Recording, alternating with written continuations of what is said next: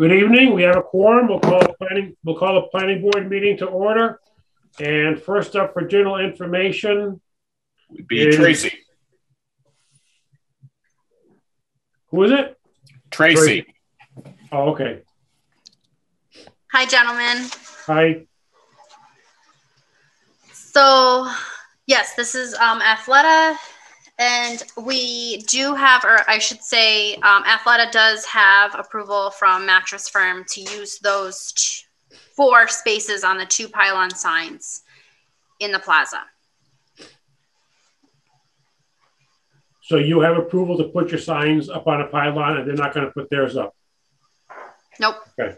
We're switching them out. So all the spaces that Mattress Firm had, Athleta is allowed to have. Okay. So you just need approval for your pylon signs. Okay. So I'll make a motion to approve the pylon signs. Okay. Second. Any other discussion? All in favor? Aye? Aye. Aye. Aye. Any opposed? Motion passes unanimously. I will get an email out to the building inspector accordingly. Awesome. Wonderful. Very good. Thank you very much. You're Enjoy welcome. the rest of your evening.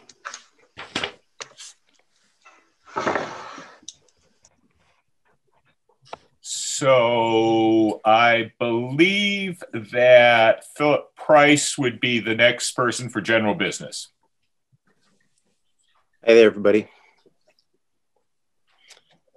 I'm here to submit my my application for permit for the building project at 113 Mill Street. And I emailed you all the files today, and also all the abutters envelopes stamped and addressed are at the town offices as well. So that's where we're at the moment. Were the files received? Yes, I did get the files, and I did circulate them around. Okay, great. Okay.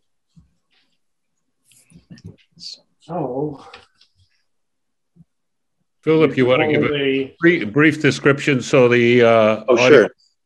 Yeah, I'm not exactly sure. Not sure what my what I'm supposed to do actually, but yeah, we're proposing an accessory apartment for my mother to move into at 113 Middle Street. It's going to be pretty much on the footprint of the old shed / garage that was put in by Phil Reed many years ago. It's going to be attached to the house with a breezeway / sunroom. Yeah, that's mostly it. It's going to have a bedroom, kitchen, bath, small, but connected, windows and doors. Yeah, that's what we're hoping to do. It's a 1-story building. It's going to match the design of the current house we're in, color and design, pretty much.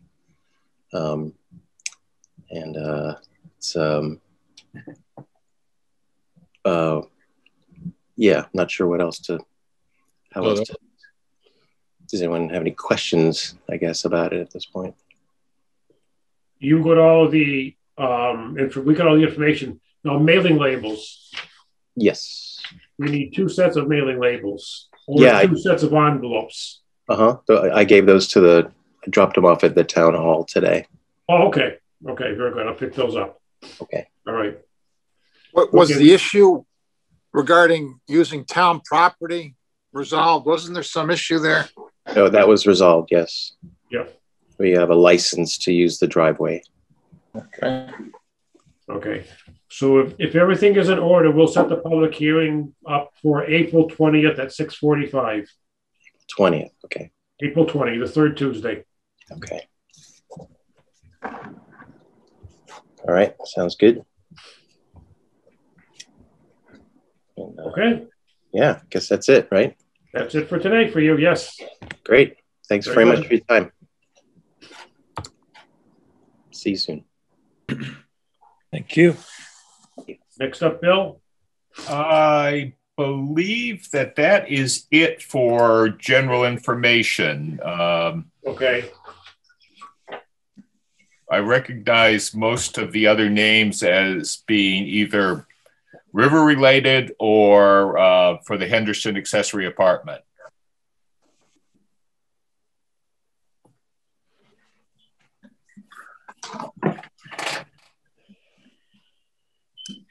Jim, what was the date you gave them? April 20th for the public hearing? April 20th for the public hearing, yes. Okay.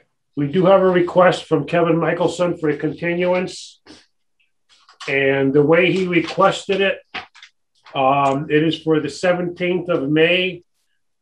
So I'll make a motion to continue Kevin's hearing for the accessory apartment on Grand Oak Drive to May 4th, the first Tuesday. I would second that.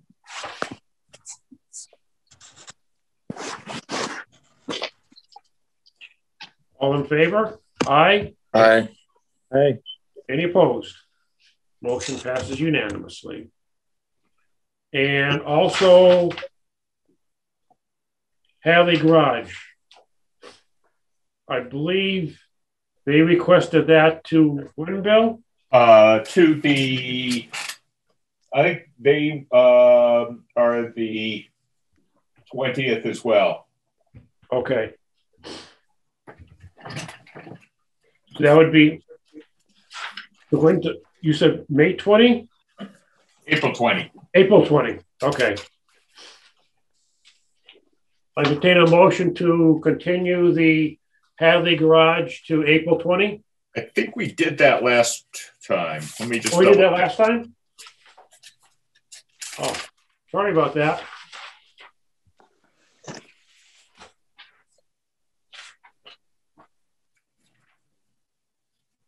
Okay. Yeah, we did it, took up our last meeting. Yeah, you're right. To the 20th. Okay. April 20th.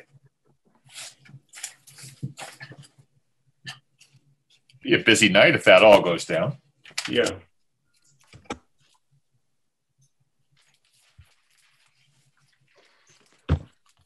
Oh, Kevin asked for May 4th. Okay.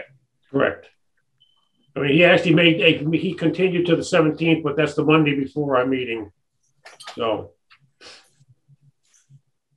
Okay.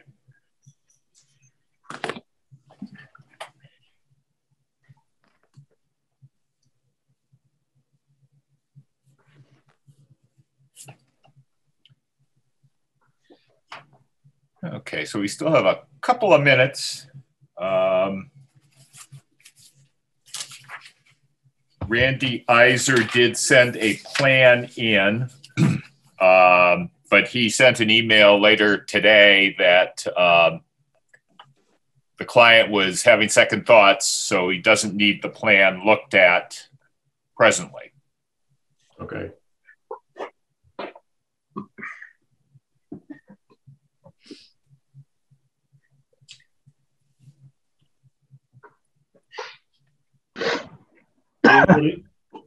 Anybody else have any general information before we go on to the public hearing time? No.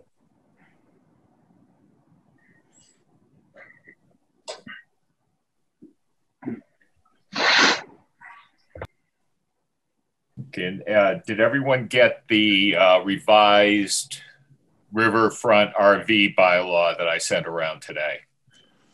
Yes. Last night. Yes. Okay. Yeah.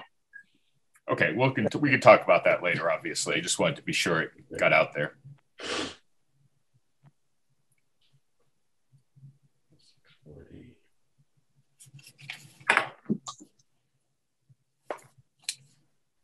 Actually, I guess we can start the public hearing because this is strictly a meeting for the abutters. Reopen the public hearing on the Henderson accessory apartment request. The reason we're reopening it was because we found out that some, if not all, of the abutters received the public notice in the mail the day after the public hearing was actually conducted. Even though the mailings were mailed out a week ahead of time, the mail was late. For whatever reason, leave it at that. So if the Hendersons would briefly explain what you want to do, so we can just break it up for discussion again, so the abutters can have any 2 cents worth. Sure. So we have an existing set of 2 rooms, which is a kitchenette and a bedroom and a bathroom, which was for our mother-in-law, and she passed. And so our daughter, who's disabled, is looking to move back in with us. And we want to turn it into an accessory apartment. It'll be just over 500 square feet. There will be no changes to the exterior of the house. All we will be doing is modifying the kitchen area so that it has a stove and a dishwasher in addition to the sink that it currently has. It has a mini fridge, so we'll just have the fridge in there as well. We will be putting a door into our kitchen to lock and make it separate from the other unit. Again, no exterior changes whatsoever. You asked last meeting about parking spaces. We have two garage spaces that are used right now for cars, and our cars will be in them. There is only one car with her apartment, and it can easily be in the current driveway, which is 2 cars wide. And the U.S. Post Office truck can continue to make his U-turn in our driveway with that car there. So there's been no issues whatsoever in that manner. Any other questions? Any comments or questions from the abutters? Yes, sir. Unmute your mic. You're on mute. Mike, unmute Mr. Duffy. You're still muted. Mr. Duffy, unmute your microphone. It should be at the bottom left of your screen. Yeah. Okay. There we go. Yep. Okay. Right. Well, I only had the question, and it's already been answered, whether or not there was exterior changes, and there aren't. So I'm the direct abutter, and I have no problems with this. So it's fine with me. Thank you. So, okay. Since I'm the house that's closest, in fact, this property was cut out of the 31 Rocky Hill Road that I own. So it's fine with me. Thank you. Anybody else have anything?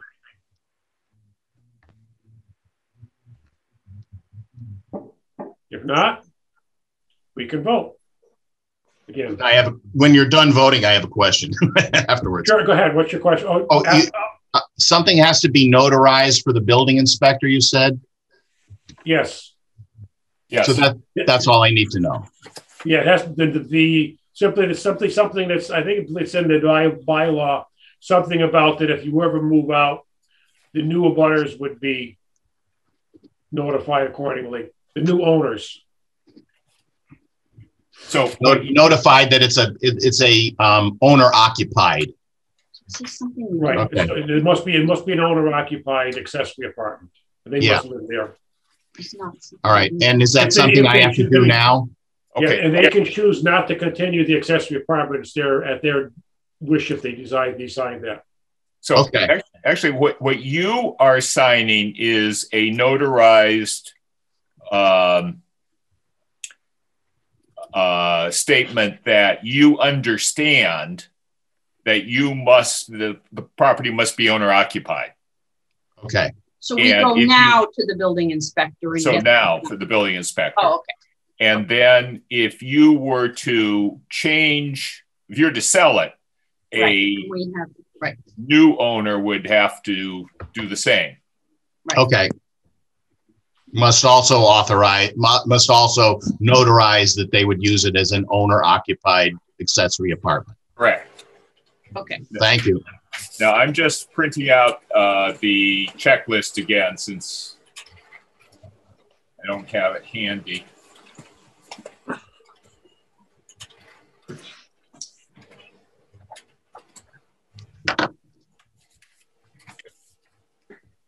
So this is the 316. Okay, so satisfied with Title V, complete separate housekeeping unit, only one within a single family house. Site plan shows all changes.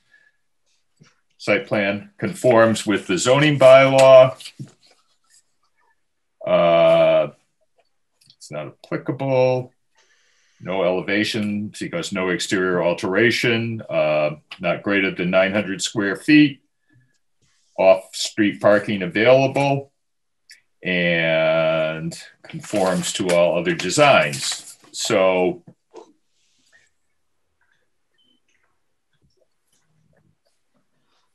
I'll make a motion to grant the application for a special permit for an accessory apartment based upon the following findings and the following conditions. The project is in harmony with the general purpose and intent of the bylaw. The project is not detrimental to the established or future character of the neighborhood. Work will be conducted in accordance with the submitted plans. Approval is for the specific intended use of the premises for an accessory apartment. Special permit is automatically revoked if an owner no longer lives on the premises. The accessory apartment shall never be enlarged beyond 900 square feet. Not occupied by more than 2 adults plus related children. The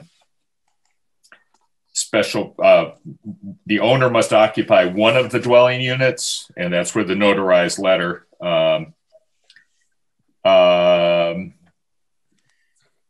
And when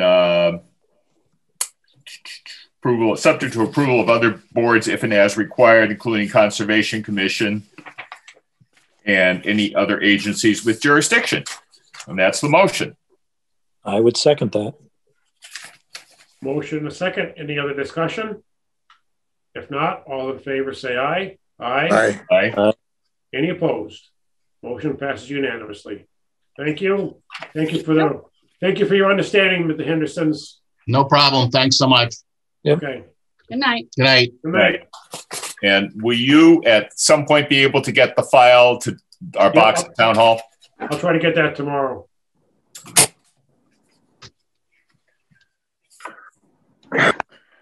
Okay, Mr. Comia. Hi, board. How are you? Hello. I think that was my first public hearing that I witnessed. I'm usually never, in attendance when you guys have another public hearing scheduled. So that was my first one. That was pretty abbreviated. Yeah, I'm sure. And I'm sure you have some, and it sounds like your future ones in April sound, maybe some more difficult. So I think since the last meeting, I have been following. I know that the board has been having continued discussions on the floodplain overlay zoning. So I'm here to assist with that, and I took a quick look at what the board and what Mark had drafted to maybe look at those changes. But I think since the last meeting, I'm still trying to get our staff to schedule a meeting for the MS4 compliance for the regulations. There's some difficulty due to workload at the moment, but we should, the plan is to still engage and ensure that she leads that conversation with the committee that was in place before, 2 summers ago. Wow. What I sent the board yesterday, this was based on the conversation from the last meeting, the master plan. I know that there was at the meeting on the first meeting in February, the last time I was with the board, I believe there was discussion that the select board was seeking to have the planning board start looking at master plan implementation. And I shared the implementation schedule with the board, as well as another document which is specific to the planning board as the lead And normally those are regulatory items.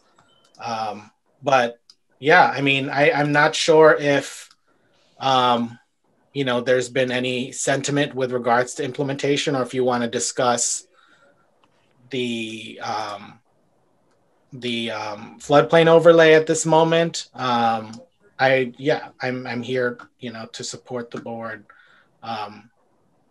with whatever it's seeking at the moment.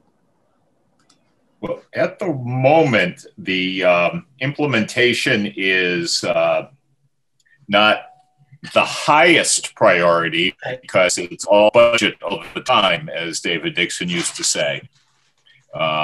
This actually came initially from a conversation with Select Board about wanting to get moving on this in some way. So thank you for having it prepared, and I can probably share it with the Select Board as well and the town administrator.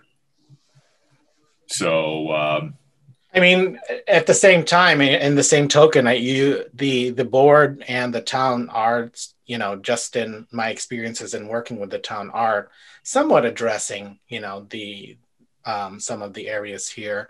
Obviously, your, goal 1, strategy B is discuss strengthening floodplain regulations, and it's not necessarily strengthening it. However, it's clarifying it, and clarifying it to the point where where the board is also trying to comply with the new FEMA guidelines and regulations.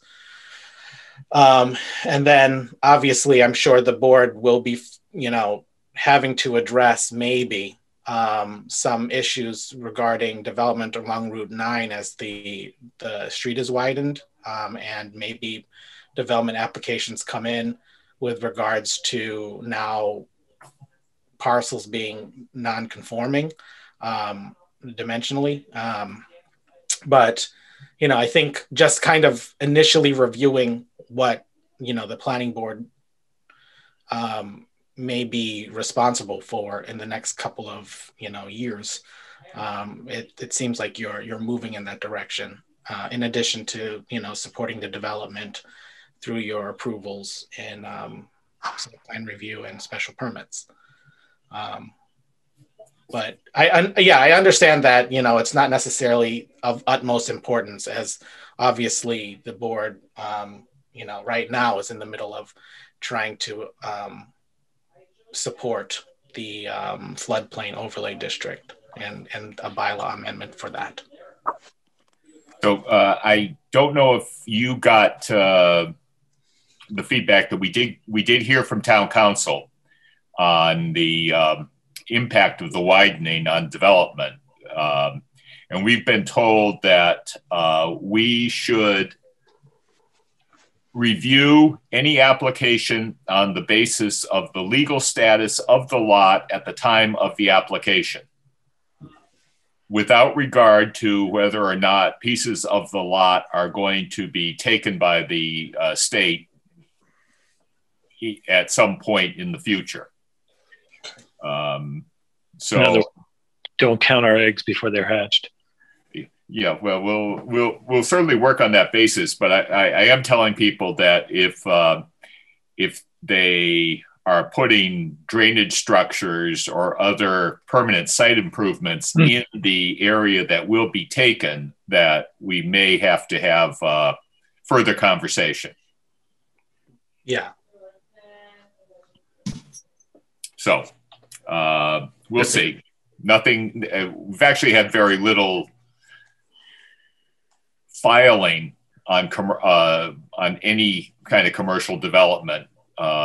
Most of our filings that we've been working on have been accessory apartments. That's very popular.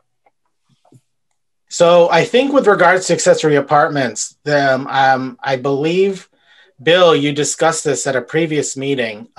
It was, and it's recent because this is very timely. With regards to the housing choice bill that the governor signed, which was part of the economic bill earlier this year. And that is specific to decisions that the planning board would be making for things like accessory apartments or rezonings to support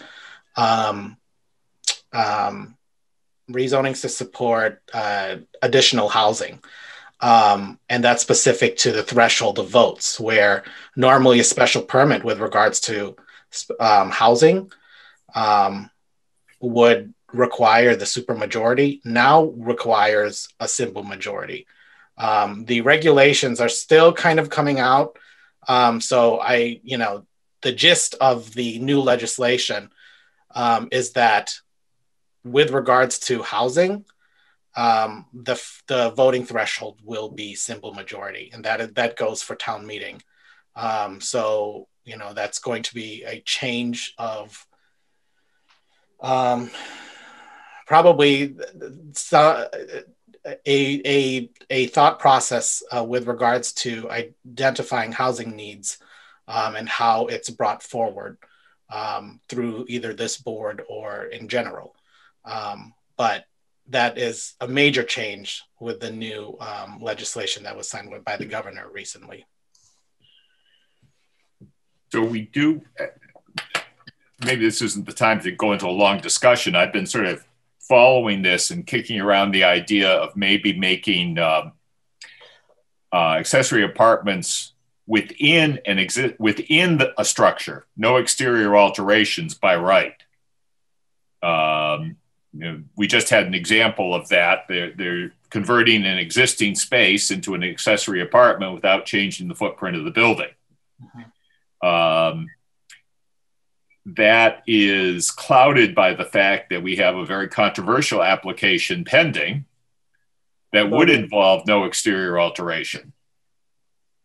The other option is maybe to allow an accessory apartment that involves exterior alteration in addition to likewise go through by right, just subject to building code.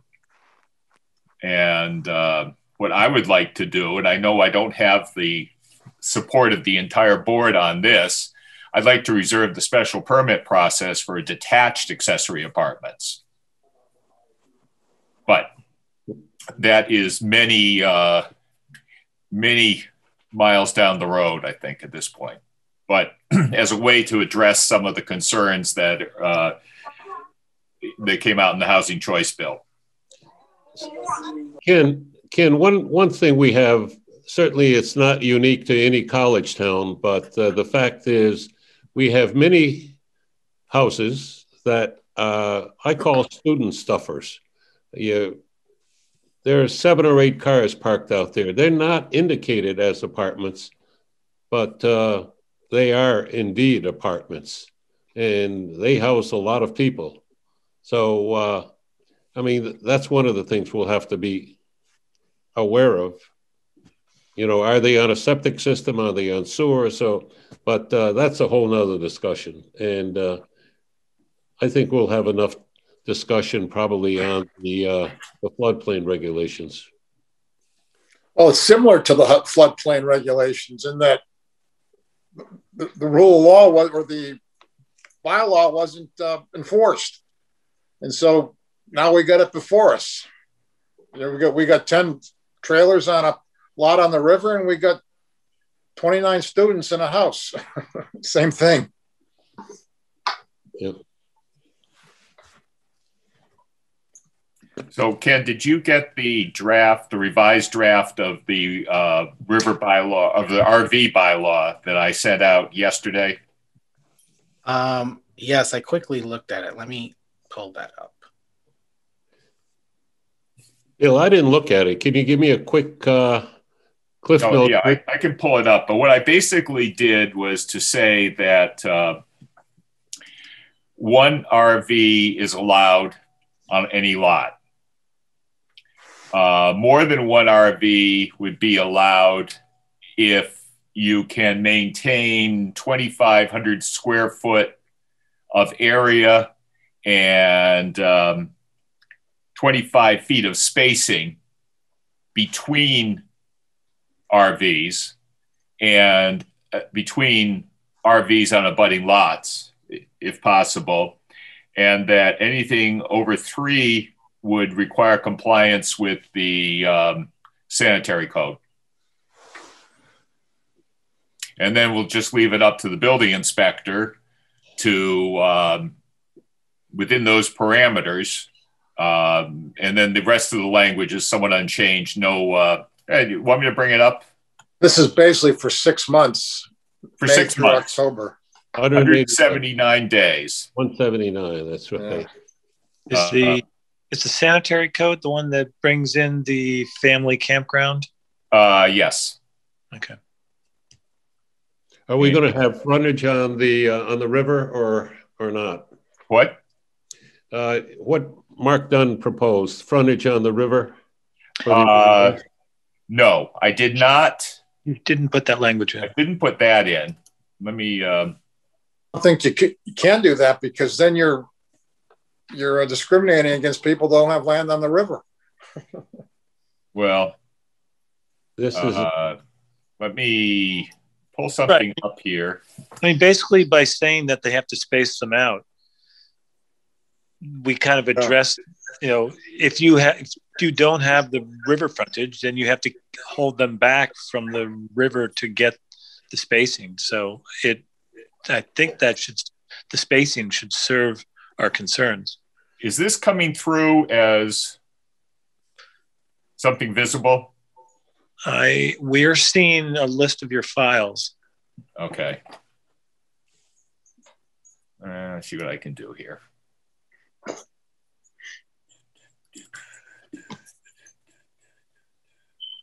Okay, let's try that again.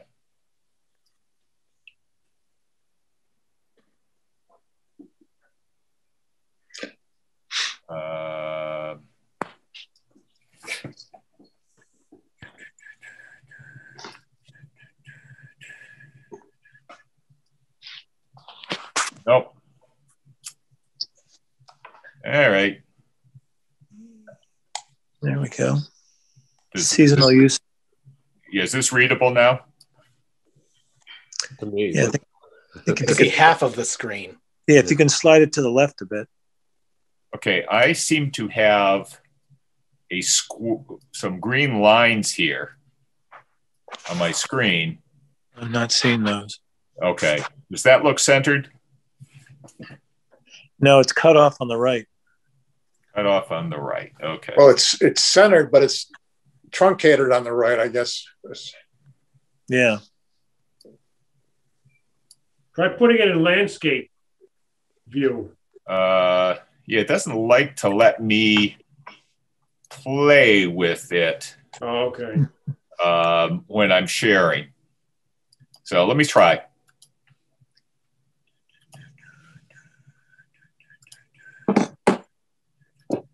The reason I kind of emphasize that we probably should have something as far as frontage on the river is that you can see people becoming really creative.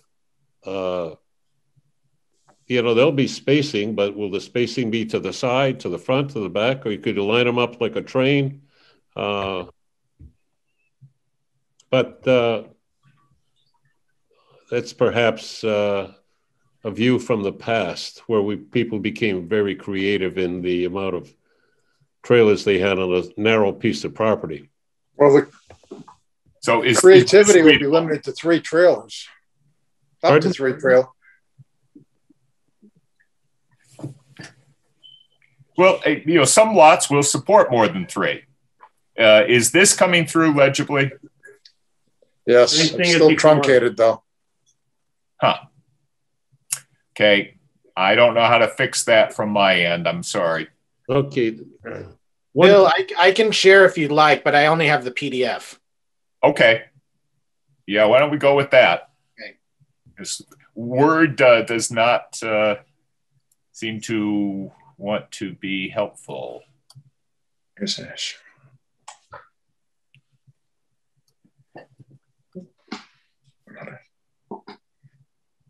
Oh, I have something else. Now it works. Now we can see. That's good. Okay. Okay, so the first part, not more than 179 consecutive days. permitted with approval from the community floodplain administrator, who is the building inspector. Okay. Subject to the requirements of the bylaw and other policies and procedures. And in the main bylaw, he is given authority to draw up regulations and applications and forms. One recreational vehicle, any lot, more than one if the lot provides for a minimum spacing of 25 feet, from recreational vehicles on abutting lots, and a minimum of 2,500 square feet of area for each recreational vehicle. 3 or more subject to the sanitary code. And then everything else is pretty much unchanged. I took out the bit about the performance bond. I just don't see that as something that is going to be manageable. But there are requirements of no danger of pollution, utilities located to minimize flood damage, adequate methods for disposal of sewage, refuse, and waste, and applicant is not excused from complying with other applicable laws. Bill, slide back up. When you say in the district, how is district defined? Didn't I see district there? The underlying district. Underlying district. So yeah. That's agricultural residential. Okay. Bill, on this A130, AH, AE zones, B130, and BE and ZB zones, where are those defined? Is that, Ken, Yeah, those are defined in the, I believe, currently in your bylaw. They're flood zones. You know, for the purposes of Hadley, V1, VEV, probably you don't need to include there because that's specific to coastal. But those should be defined within the Hadley bylaw, the zoning bylaw. If not, then we should define it because you're labeling here. And I do have language for that. So here's the bylaw as a whole. And the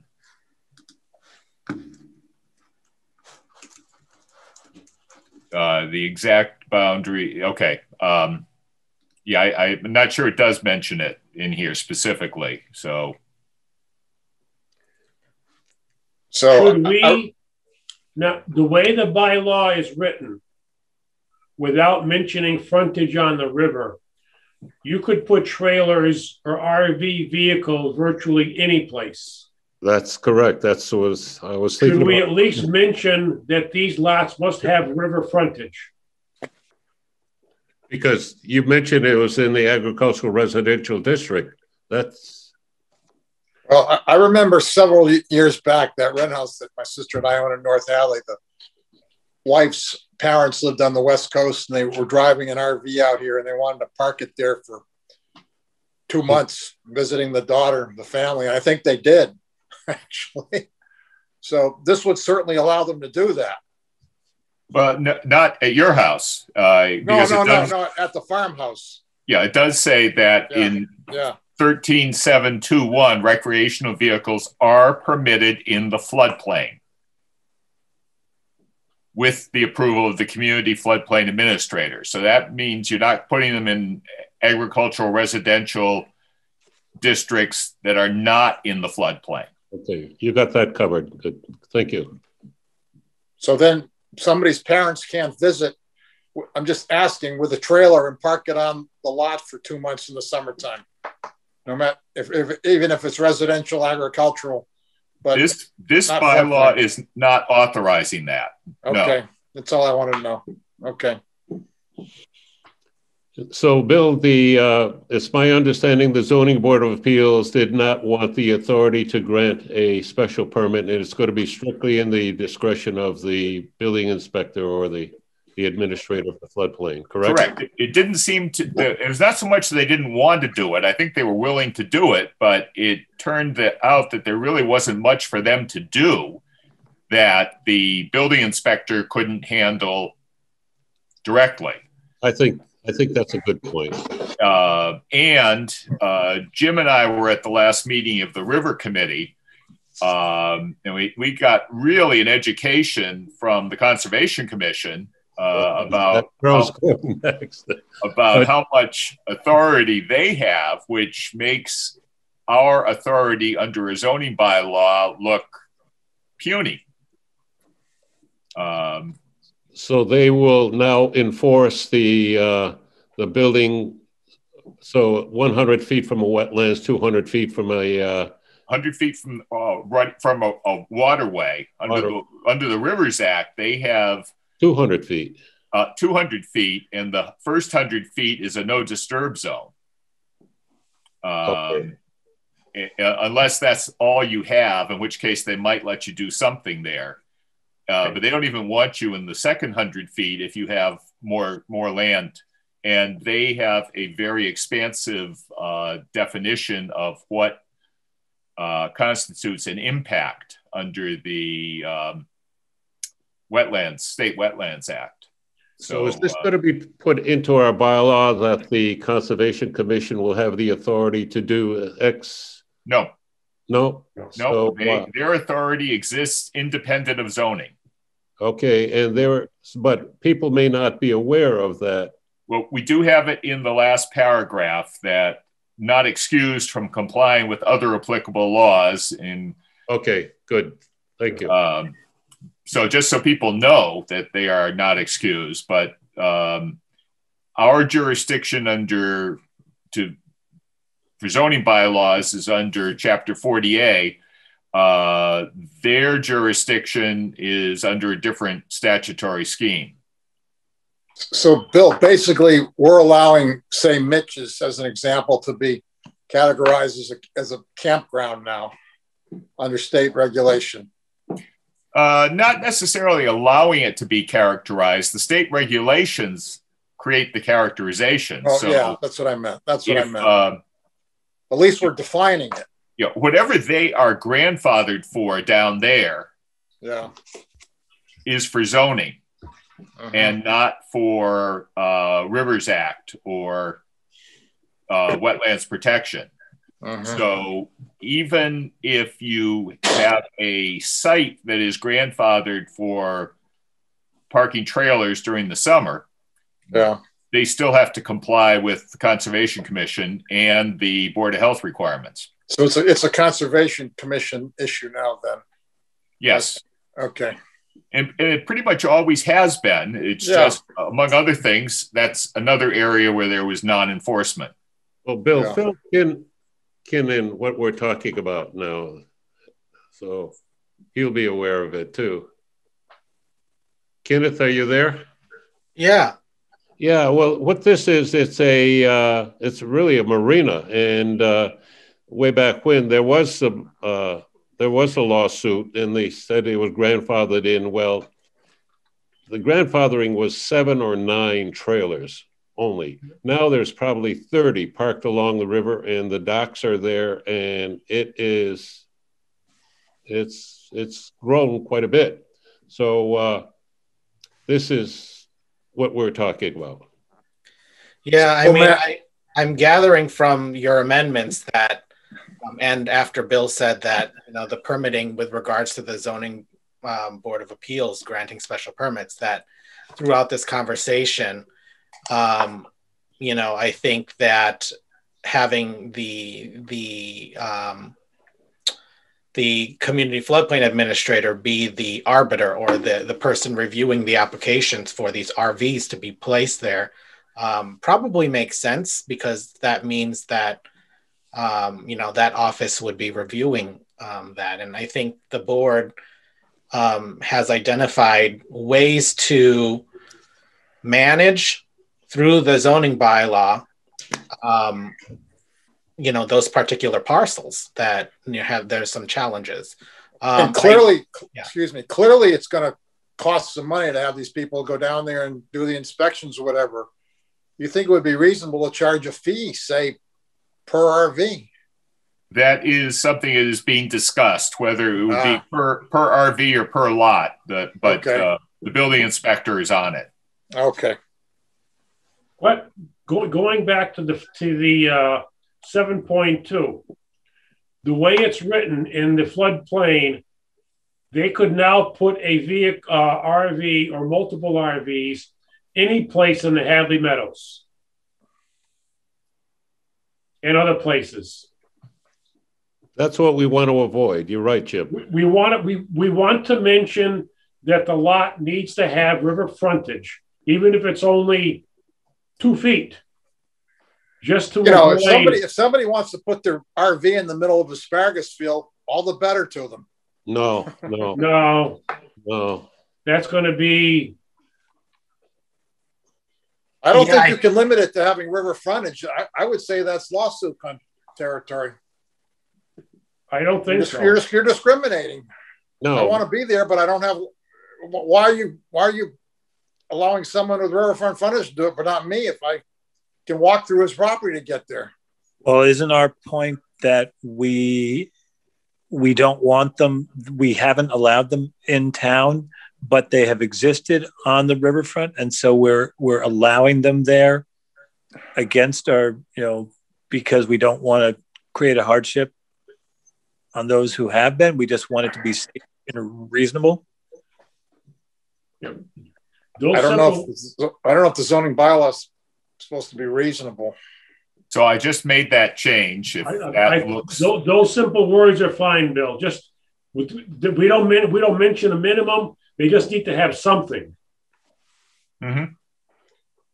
We're talking pretty much in the flood overlay district.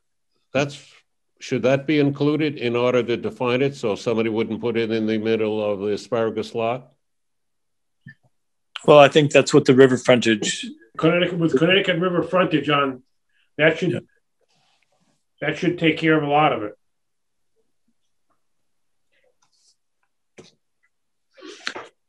It also could be applicable based on this particular section living in your flood overlay district section of the bylaw.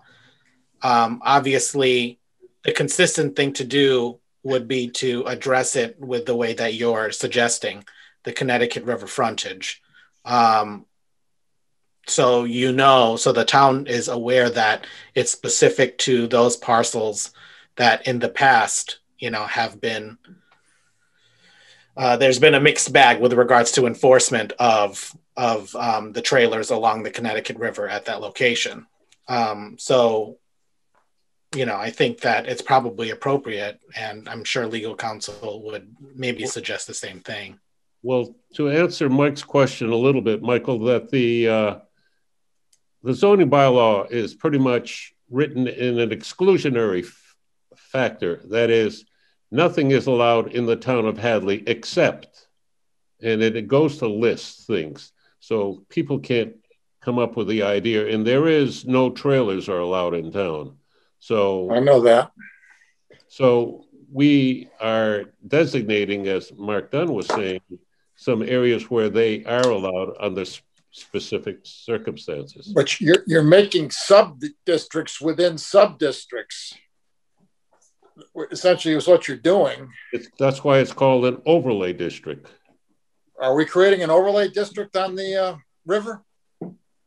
Yes, this is, remember, this is part 7 of a much larger bylaw, and it's, okay.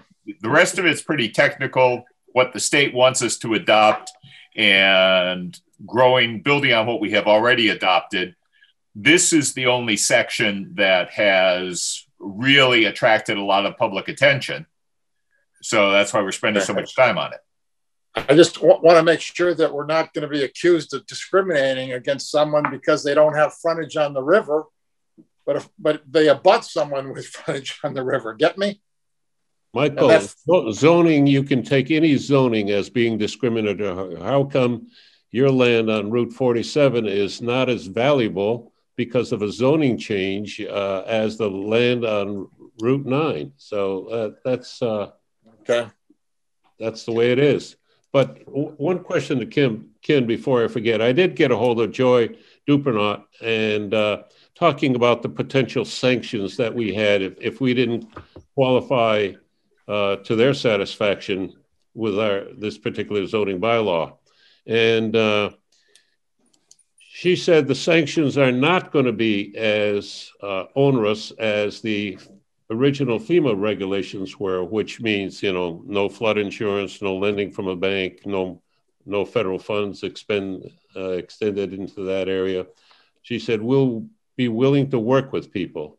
Mm-hmm. And from the point of view of numbers, the original FEMA had 25,000 communities except the floodplain regulations, and only 2,000 of the communities, 2,000 rejected it, and only 200 were kicked out. So I think they are willing to work with us if they don't agree with this particular bylaw.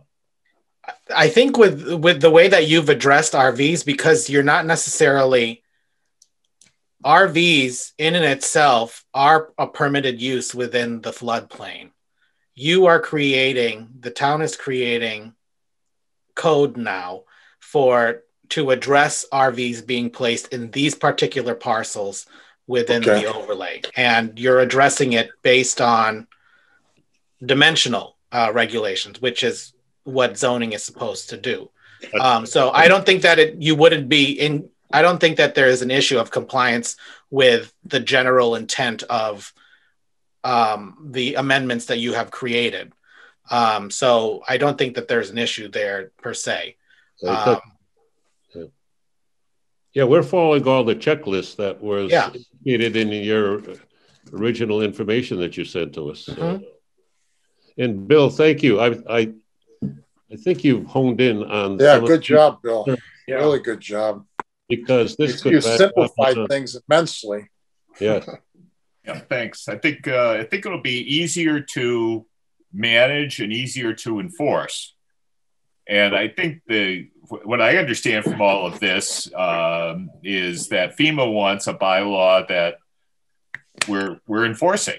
And to Mike's point, what we had before was not enforceable. Yeah, this is much better. Once we found out how all of the other boards in town need to have their input, it really makes zoning, like Bill said, a tiny, tiny piece of the pie. Correct. And the Board of Health with the 3 or more trailers, that 4 or 5 pages that was sent to us that's going to be onerous. Well, someone can persuade the Board of Health that they do not fall under that protection, even if they have 4 trailers, because it's maybe all one family. But as someone mentioned in one of our earlier meetings, and I think it was Mark Britton, that why wouldn't we want to have sanitation along the river? Septic system? Well, at least a porta potty that's pumped on a regular basis. Exactly correct. That should be a requirement for every property that has a camper.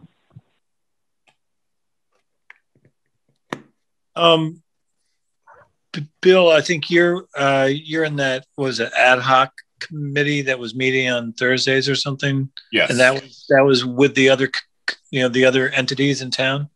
Yes. I assume police and fire were represented at that? Yes. And are they happy if we don't mention them that they'll be covered under Tommy, under the CFA? They likewise have their own statutory authority, so they don't. The fire code does not have to be mentioned because it is. Okay. We cannot exempt compliance with the fire code by not mentioning it. Right. Okay. As long as they're happy.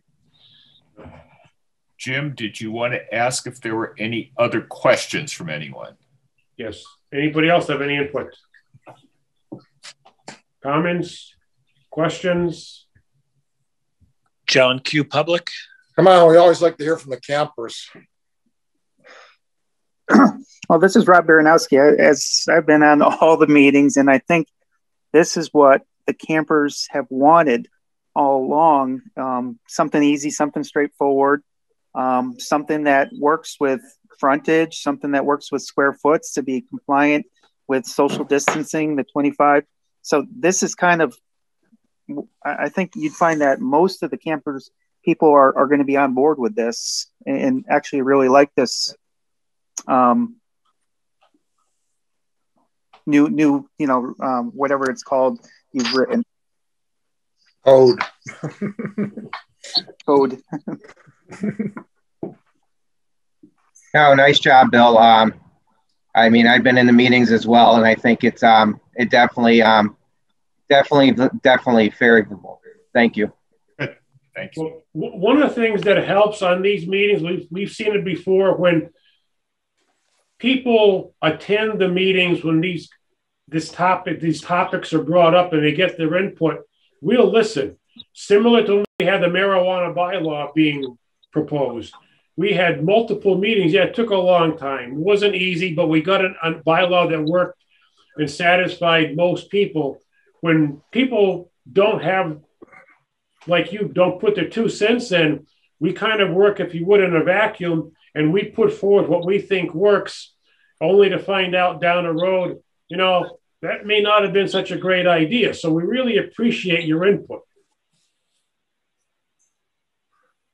Thank you. And we really appreciate working with all of you and giving our insight, and you guys actually, going with some of our stuff.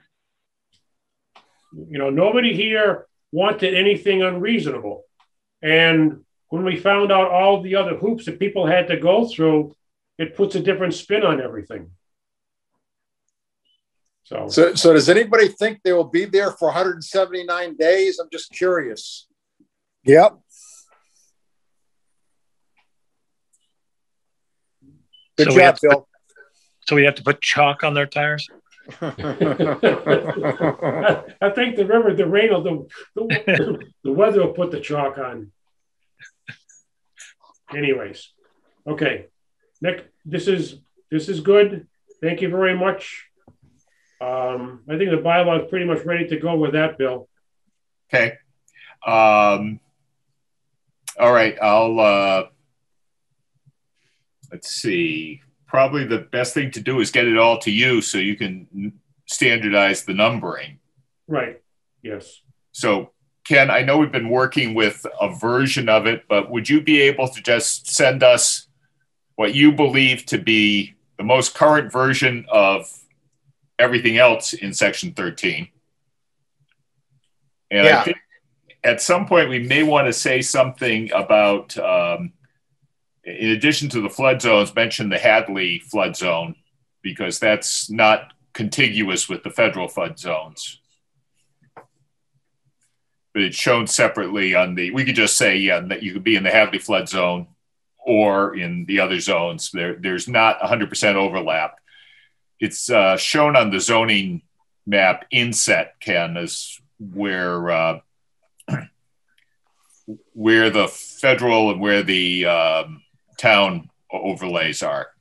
So would you, because I know that you address it similarly in a separate section, I think it's 3 point something, where it's specific to the Hadley flood zone.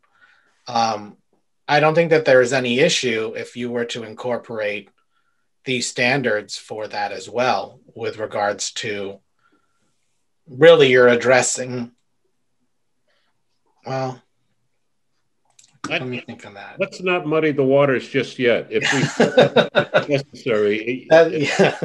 Okay.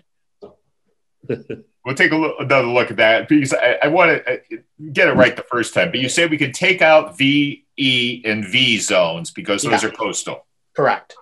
And I was thinking maybe just slip in the Hadley flood overlay. as well at that point. But okay, we'll we don't want this. We'll take a look at that. But what I'll do, Bill, is I'll send you the last working copy that I sent the board. Obviously, 13.7 is very different, and maybe the way that you can address it is just removing what currently is there and then replacing it. Yep, we can cut and paste. No, Jim had some pretty strong feelings about removing the Hadley floodplain, though. We're not talking about removing the Hadley floodplains. We're talking about removing 13.7 and replacing with Bill's version. Oh, okay. God, I'm sorry. Down the road, we'll discuss the Hadley floodplain. Yeah. Because. Correct. Okay, yeah. So I just wanted to note in the chat, Tony Lynn Morelli made a note that the Hadley Learns Town Inclusivity Group will be discussing the topic of zoning and affordable housing on April 1 at 7 p.m. We'd love to have the planning board and anyone else from town attend. Feel free to email me. And that's going to go away when the meeting ends.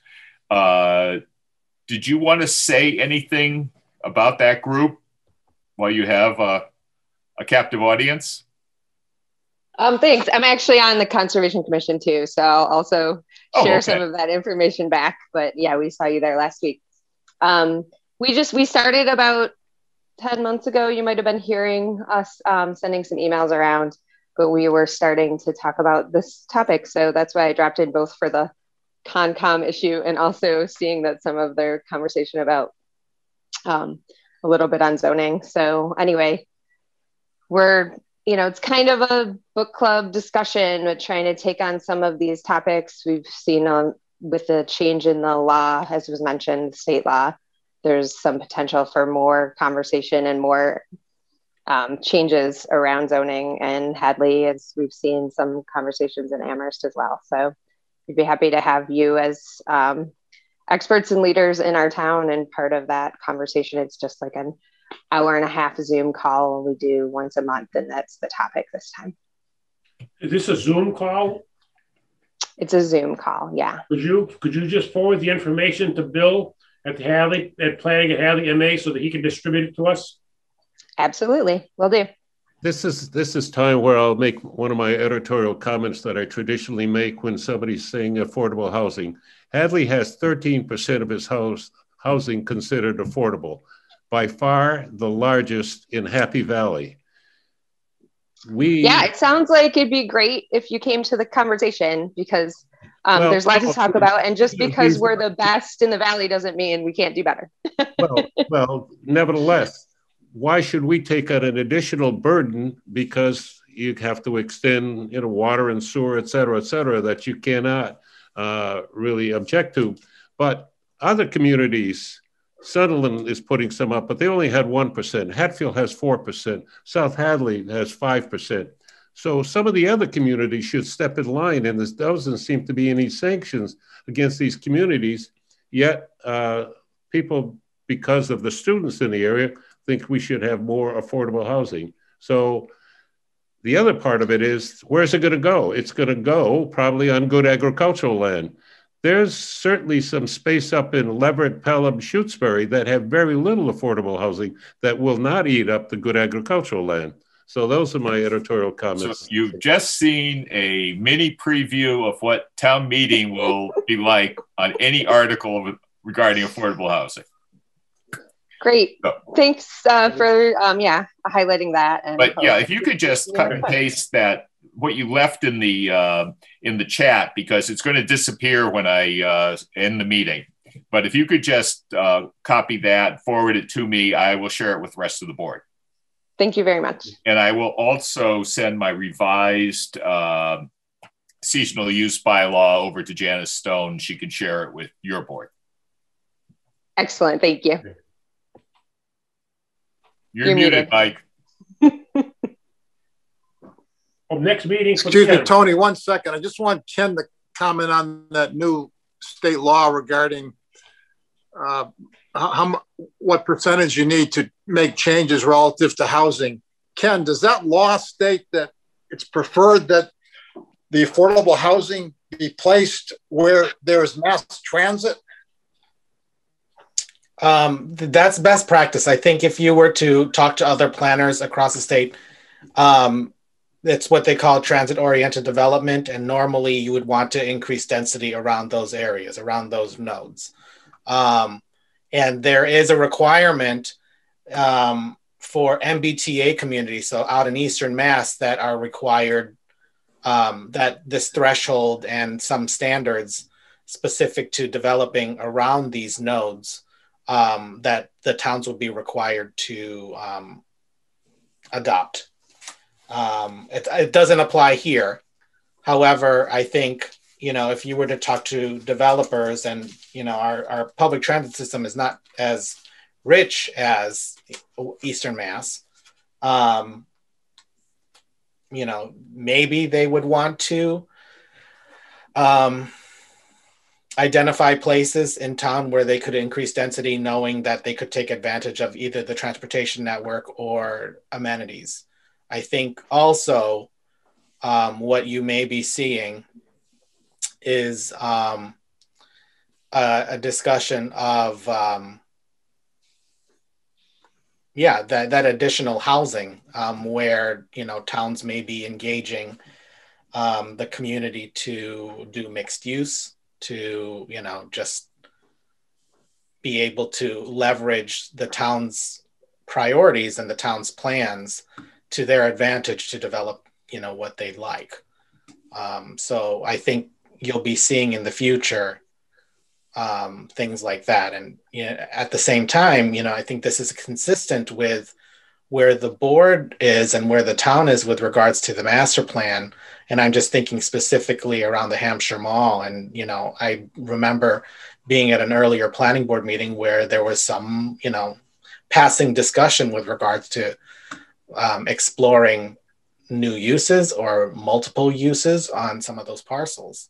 I'm not sure where the town is with regards to the study and the grant that we applied for at the end of last year to get some technical assistance to study that particular, you know, corridor. Yeah, there's actually a student from Hampshire College that inquired of me last night about repurposing Hampshire County. The kid's a Hadley native, and just I thought he was going to come here tonight, but he decided not to. But there is interest out there, academic interest. Well, this is, I remember seeing a rendering of the Hampshire Mall converted to apartments, and this was by students from the University of Massachusetts Planning Department, whatever it is. And so, you know, academics, they want more housing for their students. And I think the University of Massachusetts has abdicated the responsibility for housing their students. They're throwing it onto the community and say, go fetch. And, but the minute you mix residential in business areas, it is always a controversy when something is proposed. Just the recent example was the people that made them lop off one story of housing on the apartment building that's going in right over the Amherst line, because there was some objection from the people that lived in Greenleafs. So it happens all the time. So, and the other thing, Ken, from our point of view, is the fact that we're still citizen soldiers.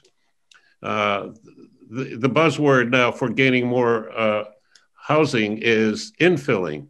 Well, it seemed like a good idea, a small parcel, you could build a small house in it, but look at the controversy it's creating in Northampton already. And Amherst is proposing it. And once again, the people coming out of the woodworks, it's not a great idea. So we are citizen soldiers, and we probably get more of a pulse of the people than ordinarily town planners would. So. Oh yeah, and I think that is definitely true. You are in the middle of two growing communities, and the development pressures are going to be enormous. And especially with the expansion of the widening of Route 9, there's going to be development pressures coming down, you know, to that. Is that a widening of Route 9? Or I don't see it as a widening for automobile traffic. It's narrowing, as a matter of fact. But yeah. Do bicycles count as mass transit if you make them free? Some communities have established that out in Eastern Mass. Really? What, do they have to get license plates to pay their freight?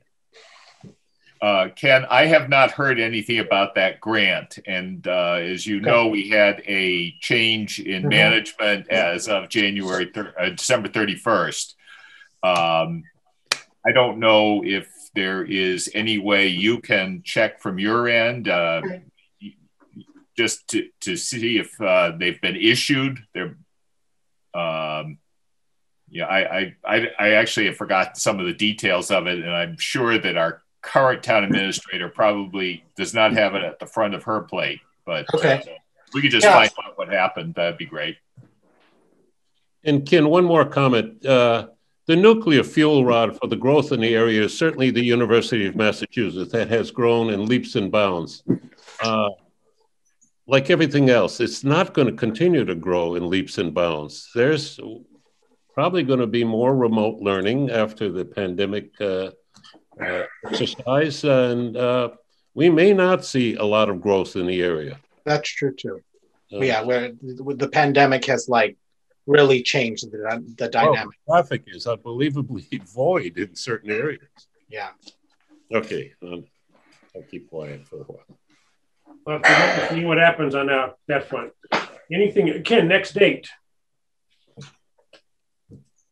Next meeting date for Ken?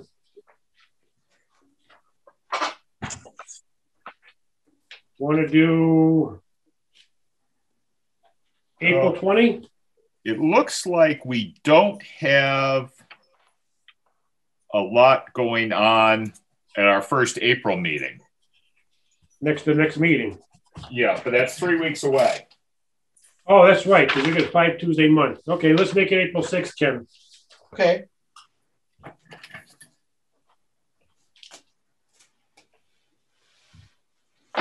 So there's one thing that maybe Ken would be able to work on. We've been talking about tweaking the funding formula for the affordable housing payment in lieu. Yeah. And I think the one we had in place that was on the warrant for the fall special town meeting had language we didn't like and wanted to amend out, basically saying prevailing wage. Right. And that maybe is something we should take care of now, so we can get a revised draft of that to, and I'm not sure how we would play around. I found a formula for a flat fee type payment, and we had talked about having the mechanism for determining the amount in the planning board regulations. Yeah. But I'm just not sure what we have to tweak in the enabling bylaw. So maybe you could just take a look at that and we could discuss that. Yeah, I know you shared that a couple of weeks ago. So I'll take a look at that and see if the bylaw that we had drafted needs to be amended to, to any effect. Because the goal, as you mentioned, Bill, is to have the formula and the way of determining that in the rules and regs. So we'll just the idea, Ken, was would give the developer a choice to have a flat fee, a flat rate per build per lot, and if they could demonstrate a lower fee by the price of the lot, the wholesale price, and the mortgage, then we would accept that. Oh, okay. So it'll be two different ways they could do it, but they've got to demonstrate the prices. Okay. And I sincerely doubt anybody's going to come up with a lower rate than we're going to have for a flat fee. Yeah. So. Okay, so Bill, I may be in touch with regards to maybe what the documents we're working off of. Okay. Yeah, that's fine. Okay, I don't have any updates on any of the other items.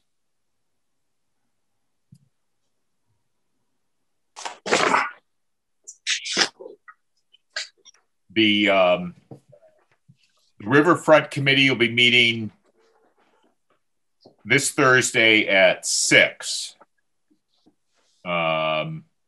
Maybe I will. I don't know if Dee Dee has all of you on that mailing list, so I will send the. I'll send that notice around too if anyone wants to check in on that. Yeah, I'd like to attend that one again.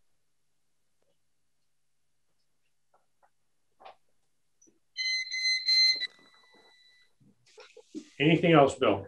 I have nothing else. By the way, talking about the Board of Health, there is a write-in candidate for Emma Dragon's position, and she's a woman that lives in East Street Commons here, Margaret Mastrangelo. So just keep that in mind. There is a write-in for that position. Okay. Okay. Anybody else have anything? Nothing? If not, we'll adjourn the meeting.